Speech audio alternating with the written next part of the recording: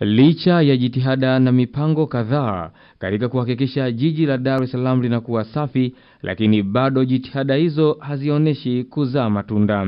Hali hiyo imezileta kwa pamoja taasisi za Uhuru Labs na OMDTZ kujitosa na kutumia teknolojia ya kisasa inayojulikana kama drones, ikiwa na uwezo wa kufuatilia na kubaini mlundikano wa taka ngumu kupitia picha za angani na kisha kuwasilisha taarifa hizo kwa serikali kwa ajili ya kutafutia ufumbuzi.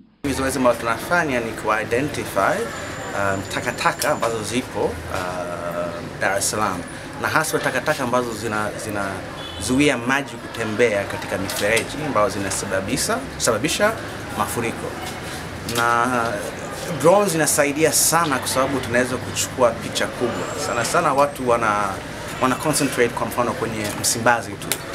Wakati hapa Dar es Salaam kuna mito mingi, kuna Msimbazi, kuna Ng'ombe, kuna Tegeta, na usipoziangalia kwa ujumla huwezi kutatua tatizo. Lengo hasa ni kuibua mijadala, kama tulivyokuwa nasema awali, kuibua mijadala kwa ajili ya serikali tukishirikiana na taasisi tofauti, lakini pia tukishirikiana na makampuni ya ukusanyaji takataka tuweze kuwa tunaibua mijadala kuboresha Dar es Salaam iwe safi.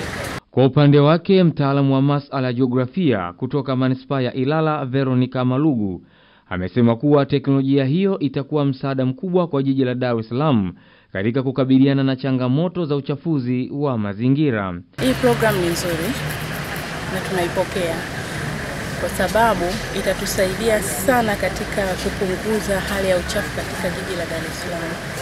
Na tunawashukuru hawa ambao wameanzisha hii program. Ina maana kwamba tutajua watu wanatupa taka ovyo. Lakini kulingana na hii drone tulioonyeshwa, ina maana wana identify kila eneo ambalo lenye uchafu.